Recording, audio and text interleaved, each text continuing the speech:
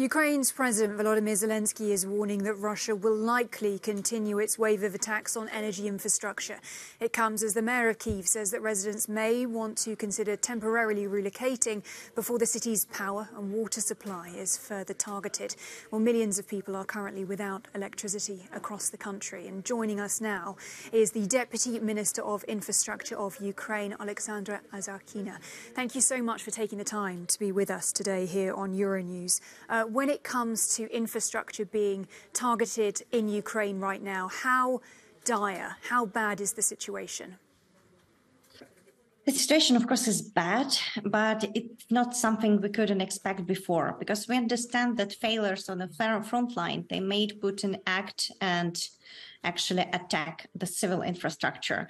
We had that just at the beginning of the full-scale invasion, and now it just became more targeted, and we understand that it also around our resilience, and it's will make influence not only frontline but also on the life of ordinary Ukrainians. Myself, I'm sitting now in Kiev. My child just, in 5 minutes from me, sitting in a dark flat.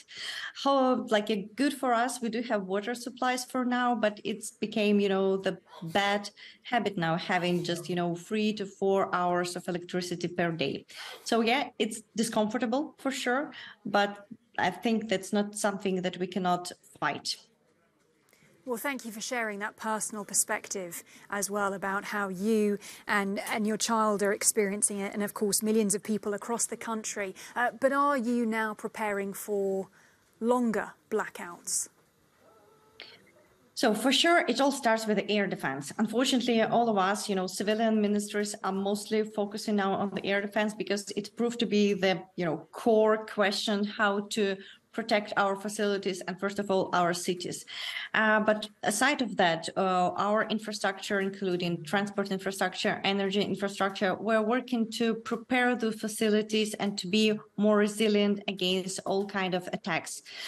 For sure, there's some possibility to organize, so-called passive defense, but again, it's never enough. So, and we understand that if Russia will still have more of new capabilities, new weapons, as, for example, Iranian provided drones, that it will make us more problems. And the only solution we have now, it's just to decentralize all processes, to make all possible ways to support the cities, support the critical infrastructure.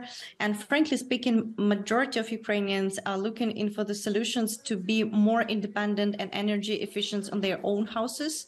And even their, blocks and apartment blocks are trying to find some solutions which will allow them to use the water and heating systems when the central systems are not so resistant. I want to ask about that resilience and the morale of people, because as you say, this is away from the front lines. This is affecting civilians' everyday lives. How are they feeling amid all of this when they're experiencing 3 to 4 hours, for example, of blackouts when it could get worse? What is their morale like? I saw the research based on the social media from Ukraine, and the major emotion was actually anger. And that's, something which drives you to, to motivate you to consider your normal work as a part of this, big fight, because we're fighting for our normality. But of course, there are some fatigues as well. For sure, it's not so easy, and especially for the people who are not so, independent, and people who do have some problems with their health, etc.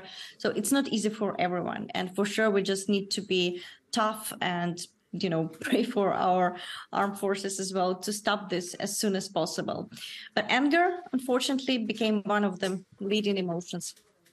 Now, I know, as we've been in correspondence, that you've also been having meetings with President Zelensky himself. What has his main messages been to you with regards to infrastructure and what's to come in this conflict?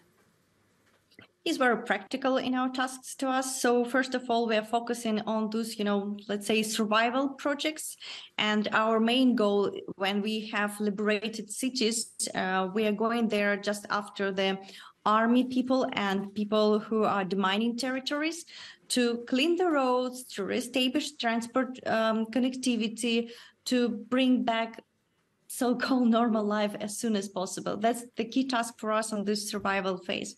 Of course, one of the key responsibilities of our team is the grain initiative, and it's important not only for Ukrainian economic, but also for the world food security. But also, we keep talking about the future.